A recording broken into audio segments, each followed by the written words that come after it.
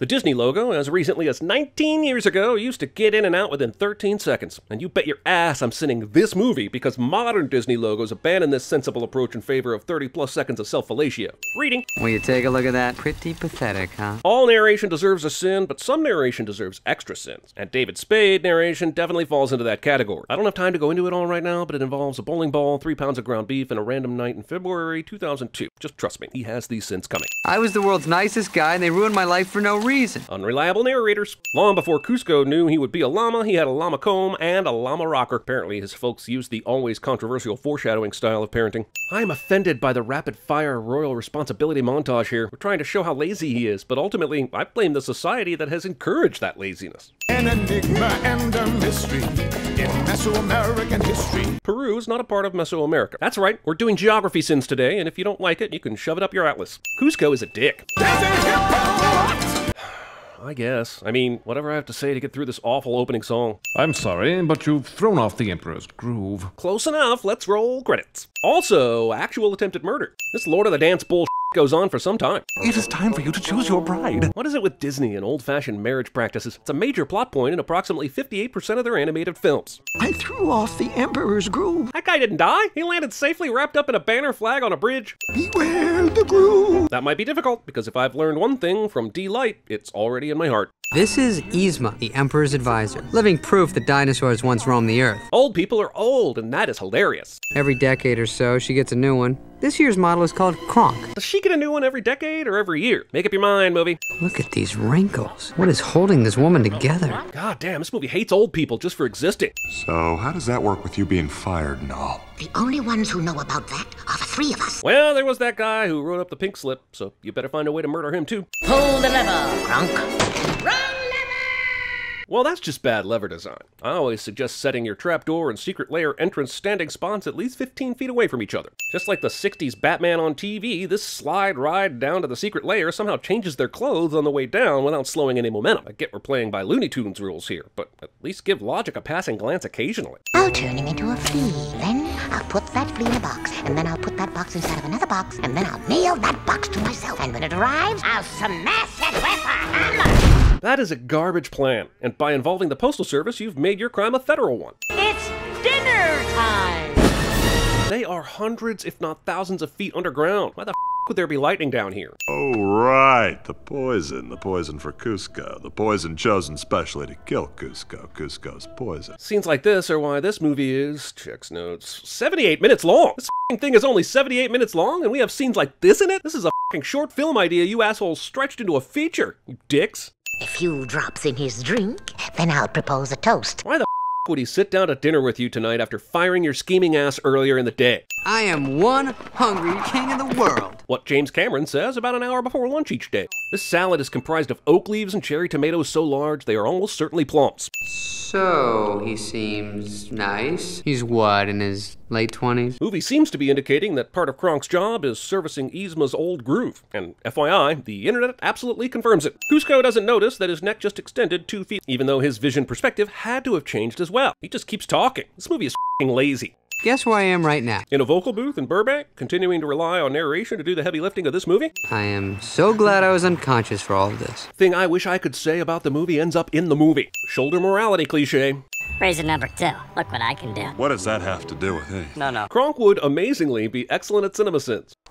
What's with the chimp and the bug? The bug's legit, but yeah, there are no chimps in Peru, so... It's Cusco, it's Cusco, it's fun, it's a wonderful toy. It's fun for a girl or a boy. Hope that doesn't come back to haunt me. Kronk shadowing. That's not as impressive as my loose tooth. See? Me sideways. This is a horror film. This movie suggests this guy is poor, but he has 2 hot tubs. Hi. All right, movie, you've now turned your narration into a complete fourth wall break. I think you think you're Deadpool, and I know Deadpool. Deadpool is a friend of mine, and you, sir, are not Deadpool. Also, considering we know he eventually gets unllamaed, is he telestrating this movie with us before the end of the story has even happened? Look, movie, anthropomorphic transformation is one thing, but now you're messing with the laws of time and space, so you might want to calm your meta a bit. Huh? That is somehow the first time this llama bag has made a noise or moved since they left the palace, which is some bull. I know you. You're that whiny peasant. Emperor Cusco? How the did he recognize the voice? That is a David Copperfield level of what the man. Holy what is this monstrosity? The spikes, the head plate. Did I miss the part where this takes place in Pandora's version of Peru? What the hell is up with the wildlife in this jungle? Hit the road, Bucky! Something I yell at the screen during most MCU movies somehow makes it into the movie. First, how did he fall into the center of these panthers without bumping any or waking any of them up? But second, and most importantly, panthers aren't pack animals. Movie doesn't even know how to panther correctly. Though it's a fairly well-documented fact that the squirrel population of Peru has a predilection for balloon art, they have never been known to use red balloons because of their instinctual association of red as the color of death. So close, movie. So close. Ha! Sinning the fact that this movie thinks a llama could outrun a pack of leopard jaguar panthers for any length of time. I hate you. Feelings mutual, buddy. I mean, there's a metric ton of they survive. It's obscene, really. Don't tell me. We're about to go over a huge waterfowl. Yep. Sharp rocks at the bottom? Most likely. Bring it on. Look, this movie is all sorts of ridiculous, but let's be honest here. Chris Farley's sidekick is absolutely perfect in this role, and his dry sarcasm is probably the reason that somehow this thing ends up working. F you, dude. Come on, breathe. Discount CPR. All right. Oh, I see. He knew CPR was required, but still did the slapping thing first because... why again? I'm not sure exactly when we should have been done with the people misinterpret mouth-to-mouth as a kiss trope, but it may actually have predated color film. Someday you're gonna wind up all alone, and you'll have no one to blame but yourself. This is the same thing I said to my college girlfriend shortly before she f***ed my roommate. This movie suggests that doing nice selfless gestures for egomaniacal heads of state will make them rethink their selfishness, and... why would the now presumed dead emperor's former advisor automatically take the throne if he disappears? I had a dream that Dad was tied to a log and was careening out of control down a raging river. Wow, that actually happened. So this kid has clairvoyant dreams after the fact and way too late to make a difference, which is weird, no? Well, in my dream, Dad had to kiss a llama. All these f***ing kids clairvoyant? Don't shake unless you mean it. Fun fact, Don't Shake Unless You Mean It was the title of the woman's sexuality course I taught for a semester on the importance of the authentic female orgasm. Well, I was gonna have you in prison for life, but I kinda like this better. So the fake nice Cusco lasted exactly 1 minute of film time, and now we're immediately back to the llama drama. The movie will eventually try and make us believe that his heart was changing this whole time, but his actions are firmly in the sociopath who should never be trusted category. So all of it was a lie? You mean that shit he told you literally 1 minute ago? That conversation literally just happened. God, this movie wants to have beats without earning a single one of them. Delayed gravity. F***ing hell. Who's right? You're right or mine? I don't care. Mine. Well, why yours? Okay, you're right. Ready? Okay, got it. Not that it matters, since you both just do your own right foot anyway. It's almost like that conversation was more for humorous bickering's sake than actual practical instruction. Why are there so many f***ing scorpions on this tree branch? These bats, when scared, fly directly into a llama's mouth. Life finds a way, I guess. This works. Well, better get going. But your bridge is gone, and you are 20,000 feet up in the peaks of this mountain range. Where do you better get going to exactly? I hate this jungle. Then why did you get out of your cronkmobile? No one made you. You said you were tired, which makes no sense, because you're literally just riding, and this is clearly an excuse for the highest of jinks.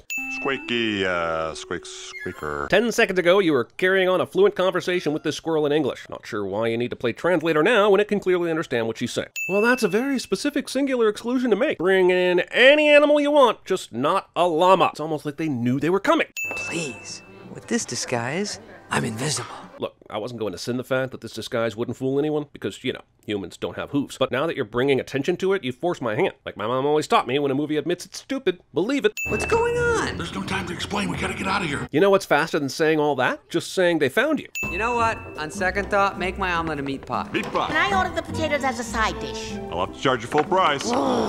Hey, how about a side of potatoes, my buddy? God damn, this is an episode of Frasier. Oh, I get it. What? You don't want to take me back to the palace. You want to keep me stranded out here forever. Christ almighty on a cracker with grape jam. F***ing hell on a cracker with grape jam and an oyster. They ruined my life and took everything I had. Hey, give it a rest up there, will ya? So previous narration has indicated that the narrator is watching the movie with us, and now the characters are hearing the narrator in real time, which I'm pretty sure means the characters in the movie should hear us as well. Yet I've been yelling "Go suck a cronk" at the screen for the last 10 minutes, and no one's even flinched. Every time furless Sully raises his arms, you can clearly see his undershirt matches the same brown as his skirt, or tunic, or culottes, or whatever he's wearing. My point is that the same material changes to white whenever he takes off his shirt, or shawl, or damn it, I don't know what the clothes are called, but the carpet don't match the drapes is all I'm saying. 99 monkeys jumping on the bed. One fell off and bumped his head. If you never knew that the jumping on the bed song had deeply racist roots, welcome to the Enlightenment. Now someone tell Kronk so he can double dutch with something a little less problematic. Dear God, that's horrifying. At some point, this kind of silliness transitions from Looney Tunes to David Lynchian madness, and I think we have crossed that threshold. No one will be seated during the characters chase each other on the map to big band music while silly things happen to them, but it's totally meta because they can see their own path markers montage. Wile E. Coyote, eat your heart out. How did you get back here before us? How did we, Kronk? Well, you got me.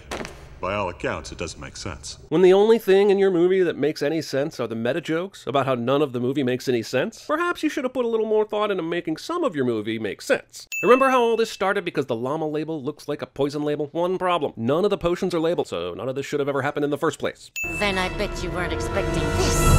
The idea that Disney just made an evil old lady vaginas are scary joke, and that is somehow not the strangest part of this movie, is all you need to know about the insanity of this film. Don't these potions have to be ingested? And if they're contact-based, how did each potion only break and transform each of these guards individually? Shouldn't it have been a nightmare concoction of all the potions? At least 5/8 of this octopus's limbs are not helping right now. Quick, drain the canal! How do you drain canals quickly? Canals, by definition, don't have a speed setting. 2 out of 3 potions agree. Evil people are way over the top. I'm going to kill you. Cats. Who's go? You right there? Give me a minute. Who's go? If you had told me that the finale of this movie would be a shot-for-shot remake of the end of Indiana Jones and the Last Crusade, I'd have thought it was a Disney movie. Oh, wait. What are the odds that trapdoor leading me out here? What are the odds I excuse your constant efforts to excuse this convenience parade masquerading as a movie just because you're self-aware? Son of a... That's gonna leave a mark. What's his name? Couscous. The food's so nice they named it twice. Oh, come off it. Oh, come off it. What the are you waiting for? She went for the setup. Reach in your pants and pull your out. Donnie was a good bowler and a good man. He was one of us. It is important to note that suddenly, and against all probability, a sperm whale had been called into existence.